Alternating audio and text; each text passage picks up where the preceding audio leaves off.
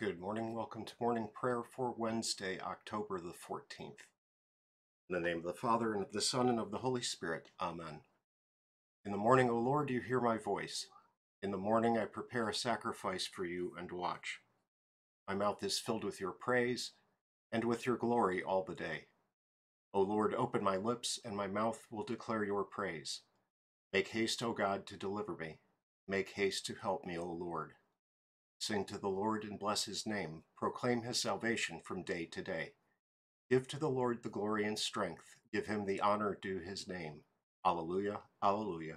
Glory be to the Father, and to the Son, and to the Holy Spirit, as it was in the beginning, is now, and will be forever. Amen.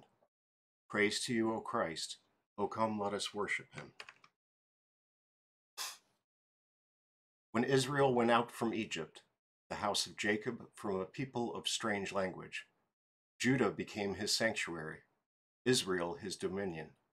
The sea looked and fled, Jordan turned back, the mountains skipped like rams, the hills like lambs. What ails you, O sea, that you flee? O Jordan, that you turn back? O mountains, that you skip like rams? O hills, like lambs? Tremble, O earth, at the presence of the Lord, at the presence of the God of Jacob, who turns the rock into a pool of water, the flint into a spring of water. Our Old Testament reading today is from Deuteronomy chapter 12. Take care that you do not offer your burnt offerings at any place that you see, but at the place that the Lord will choose in one of your tribes. There you shall offer your burnt offerings, and there you shall do all that I am commanding you. However, you may slaughter and eat meat within any of your own towns, as much as you desire, according to the blessing of the Lord your God, that he has given you. The unclean and the clean may eat of it, as of the gazelle and as of the deer. Only you shall not eat the blood. You shall pour it out on the earth like water. You may not eat within your towns the tithe of your grain or wine or of your oil, or the firstborn of the herd of your flock, or any of your vow offerings that you vow, or your freewill offerings, or the contribution that you present. But you shall eat them before the Lord your God in the place that the Lord your God will choose, you and your son and your daughter, your male servant and your female servant, and the Levite who is within your towns. And you shall rejoice before the Lord your God in all that you undertake. Take care that you do not neglect the Levite as long as you live in your land. When the Lord enlarges your territory as he has promised you, and you say, I will eat meat, because you crave meat, you may eat meat whenever you desire. If the place that the Lord your God will choose to put his name there is too far from you, then you may kill any of your herd or your flock which the Lord has given you, as I have commanded you, and you may eat within your towns whenever you desire. Just as the gazelle or the deer is eaten, so you may eat of it. The unclean and the clean alike may eat of it. Only be sure that you do not eat the blood, for the blood is the life, and you shall not eat the life with the flesh. You shall not eat it. You shall pour it out on the earth like water. You shall not eat it, that all may go well with you and with your children after you, when you do what is right in the sight of the Lord. But the holy things that are due from you and your vow offerings you shall take, and you shall go to the place that the Lord will choose, and offer your burnt offerings, the flesh, the blood, on the altar of the Lord.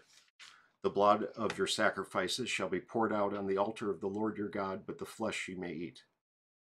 Be careful to obey all these words that I command you, that it may go well with you and with your children after you forever, when you do what is good and right in the sight of the Lord your God. When the Lord your God cuts off before you the nations whom you go in to dispossess, and you dispossess them and dwell in their land, take care that you be not ensnared to follow them, after they have been destroyed before you, and that you do not inquire about their gods, saying, how did these nations serve their gods, that I may do the same? You shall not worship the Lord your God in that way, for every abominable thing that the Lord hates they have done for their gods, for they even burn their sons and daughters in the fire to their gods. Everything that I command you, you shall be careful to do. You shall not add to it or take from it. Our writing this morning is from the book of Concord, the Formula of Concord, Solid Declaration, Article 6. As far as the old Adam is concerned, which still clings to believers, he must be driven not only by the law, but also by punishments. Nevertheless, he does everything against his will and under coercion, no less than the godless are driven and held in obedience by the law's threats. 1 Corinthians 9:27, Romans 7:18 and 19. This doctrine of the law is needed by believers in order that they may not make up a holiness and devotion of their own. Using God's Spirit as an excuse, they must not set up a self-chosen worship without God's word and command. For it is written, "You shall not do according to whatever is right in your own eyes, but be careful to obey all these words that I command you. You shall not add to it or take from it." Deuteronomy 12:8, 28, and 32. The doctrine of the law is also necessary in and with the use of believers' good works. Otherwise, a person can easily imagine that his work in life are entirely pure and perfect. But God's law prescribes good works to believers in this way. It shows and indicates at the same time, as in a mirror, that in this life works are still imperfect and impure in us. So we must say with the beloved Paul, "I am not aware of anything against myself, but I am not thereby acquitted." 1 Corinthians 4:4. So Paul, when encouraging the regenerate to do good works, clearly presents to them the Ten Commandments, Romans 13:9. He recognizes from the law that his good works are imperfect and impure, Romans 7:7-13. And David declares, "I will run in the way of your commandments," Psalm 119:32. "But enter not into judgment with your servant, for no one living is righteous before you," Psalm 143:2. We join together in the Apostles' Creed in the Lord's Prayer. I believe in God the Father Almighty, maker of heaven and earth, and in Jesus Christ, his only Son, our Lord, who was conceived by the Holy Spirit, born of the Virgin Mary, suffered under Pontius Pilate, was crucified, died, and was buried. He descended into hell. The third day he rose again from the dead. He ascended into heaven and sits at the right hand of God the Father Almighty. From thence he will come to judge the living and the dead.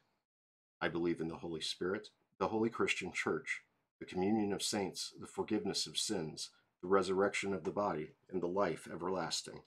Amen. Our Father, who art in heaven, hallowed be thy name. Thy kingdom come, thy will be done, on earth as it is in heaven. Give us this day our daily bread, and forgive us our trespasses, as we forgive those who trespass against us. And lead us not into temptation, but deliver us from evil. For thine is the kingdom, and the power, and the glory, forever and ever. Amen.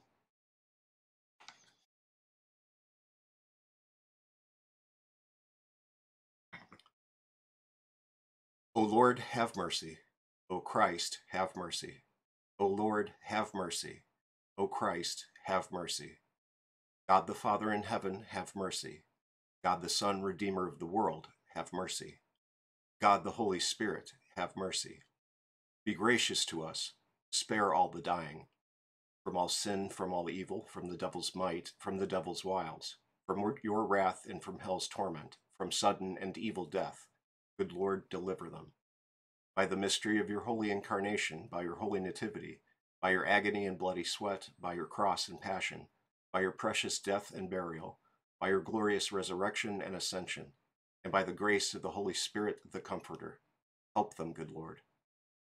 In the hour of death, on the day of judgment, help them, good Lord. We poor sinners implore you to hear us, good Lord. To comfort all the dying, to forgive them all their sins, to lead them out of this misery into eternal life, we implore you to hear us, good Lord. Lord Jesus Christ, Son of God, we implore you to hear us. Christ, the Lamb of God who takes away the sin of the world, have mercy. Christ, the Lamb of God who takes away the sin of the world, have mercy. Christ, the Lamb of God who takes away the sin of the world, grant us your peace. O Christ, hear us. O Lord, have mercy. O Christ, have mercy. O Lord, have mercy. Amen. Blessed Lord, since you have caused all holy scriptures to be written for our learning, grant that we may so hear them, read, mark, learn, and inwardly digest them, that we may embrace and ever hold fast to the blessed hope of everlasting life. Through Jesus Christ our Lord, who lives and reigns with you in the Holy Spirit, one God, now and forever. Amen. I thank you, my heavenly Father, through Jesus Christ, your dear Son, that you have kept me this night from all harm and danger. And I pray that you would keep me this day also from sin and every evil, that all my doings in life may please you. For into your hands I commend myself, my body and soul, and all things. Let your holy angel be with me, that the evil foe may have no power over me. Amen. Have a blessed day.